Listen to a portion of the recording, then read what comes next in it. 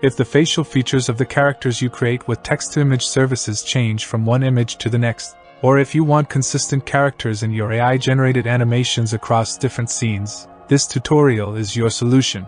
I promise to reveal secrets and techniques you won't find anywhere else. So, watch this tutorial carefully until the end. Hi everyone, my name is Iman and this is the Iman Global YouTube channel. Welcome back to another AI tutorial. Please support my YouTube channel. Don't forget to like and subscribe. Let's get started. Whether you want to create a Pixar-style 3D animated film with AI, a full-length movie, or a Hollywood-style cinematic trailer, we must first build a character based on our story ideas and thoughts. In other words, we bring our ideas to life. Then, using the consistent character technique that I'll teach you in this tutorial, we can place this character in various situations and locations to tell our story. After completing this tutorial, you'll be able to create consistent characters throughout a 3D animation, cartoon, anime, or even a realistic film. So, pay close attention until the end because there are many tricks and tips you need to learn. We'll visit the Leonardo AI website. Using the Launch App option at the top right of the site, we'll create a user account and log in. Creating an account on Leonardo AI is completely free, and you'll receive 200 tokens to use the AI features. After using up these tokens, they'll recharge again for free after 8 hours. From the left menu, I'll click on Image Creation. We want to generate a character using Leonardo AI's text-to-image service. We need to type our idea as text. I've already written my idea and now I'll paste it into the text box. There are different models, styles, and modes for generating images, and Leonardo AI offers great flexibility in this area. You can create anything you imagine based on your preferences and needs. The only limitation is your imagination. Since we want the character's facial details to remain consistent across all scenes, it's best to use a model that generates portrait and close-up images well. For this, from the preset drop-down, I'll select Portrait Perfect. From the preset Style drop-down, I'll choose Portrait Close-up. I'll set the contrast drop-down to High and the Generate mode to Quality, although this option might not be available in the free plan, in which case Fast can be selected instead. In the Image Dimensions section, you can set an aspect ratio, square, vertical, or horizontal, and even adjust the size a bit further down. I've set it to 16:9 in medium for the size. The Number of Images section lets you control how many images are generated at once. You need to manage this based on your token balance. I've set it to 2. Next, I'll open the Advanced settings. Since I want the image to resemble 3D Pixar animations, I'll turn off the photoreal option. I'll enable the negative prompt section and type in items I don't want in the image, like tattoos, jewelry, and earrings in this case. From the model dropdown, based on my experience with generating images, I'll choose Albedo Base XL, which works really well. After setting these options, I'll click Generate. After a short time, the images are generated and their thumbnails appear.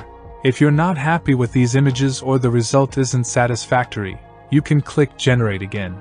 After a short time, new images are generated, and I review them.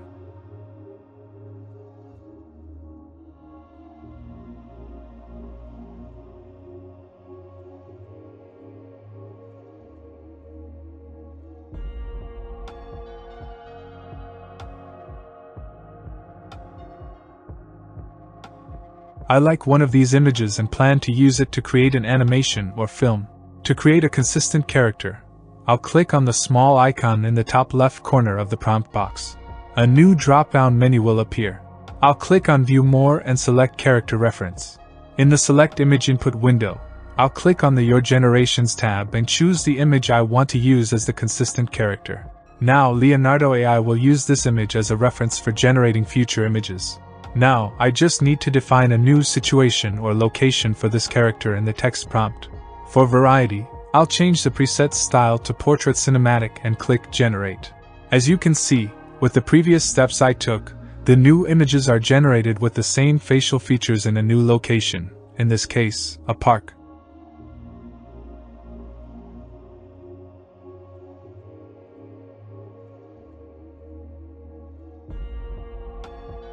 I'll change the location again in the prompt with a new text description and click Generate. After a short time, new images with the same facial features are generated in a new location, in this case, a cafe. You can continue this process and place the character in new situations and locations. Using this method, your reference character remains consistent while appearing in new locations as you wish. This is the essence of consistent character. You can even change your style from Portrait Perfect and experiment with new styles for generating images. For this, I'll click on the preset drop-down and choose the Cinematic Keynote model. From the preset style drop-down, I'll select Cinematic. I'll open the advanced settings and turn off the Photo Real option. From the model drop-down, I'll set Albedo Base XL. I'll make some changes to the prompt and click Generate.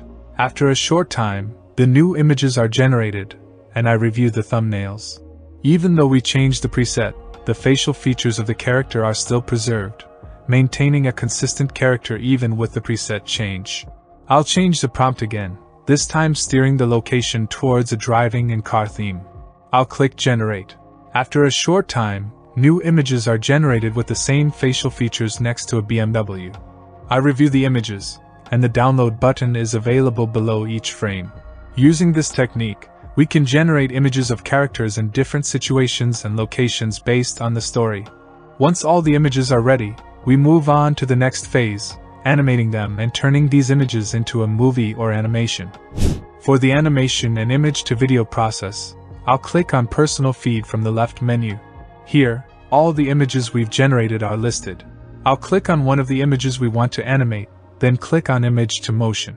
The motion window opens. Using the motion strength option, you can determine the amount of movement applied to the image. The private mode option allows you to hide or show your generations to the community.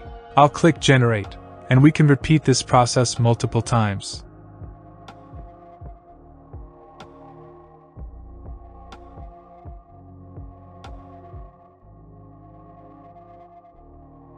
Finally, I'll click on Image Creation from the left menu.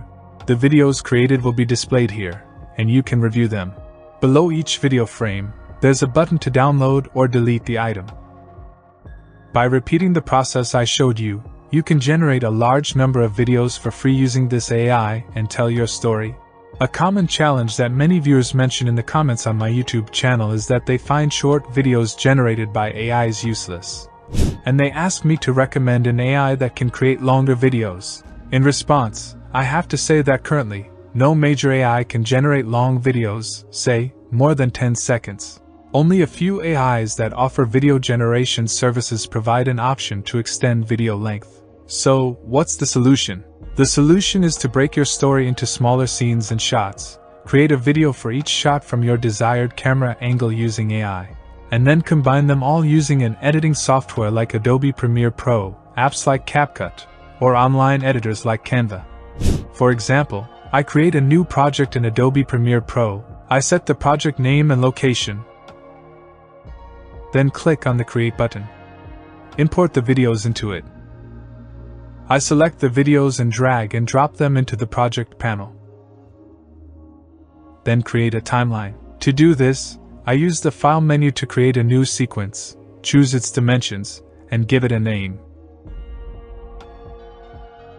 I then select the videos and drag and drop them into the timeline.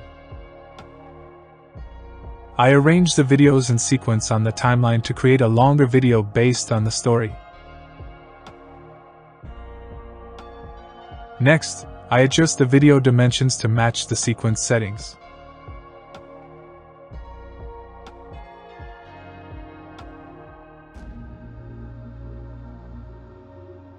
After that, I go to the export section. Finally, I specify the location to save the video file. Set the output format to MP4, and within a few minutes, my long video is ready. If you'd like me to explain this process in detail, step by step, feel free to mention it in the comments. If you found this tutorial helpful, please hit the like button and share this video with your friends who might need it. This video is just a small drop in the ocean of tutorials that will be uploaded to this channel soon. Want to learn more? Don't hesitate. Subscribe now and hit the notification bell so you don't miss any of my future videos. Remember, artificial intelligence is the future, so embrace it now. See you in the next tutorial.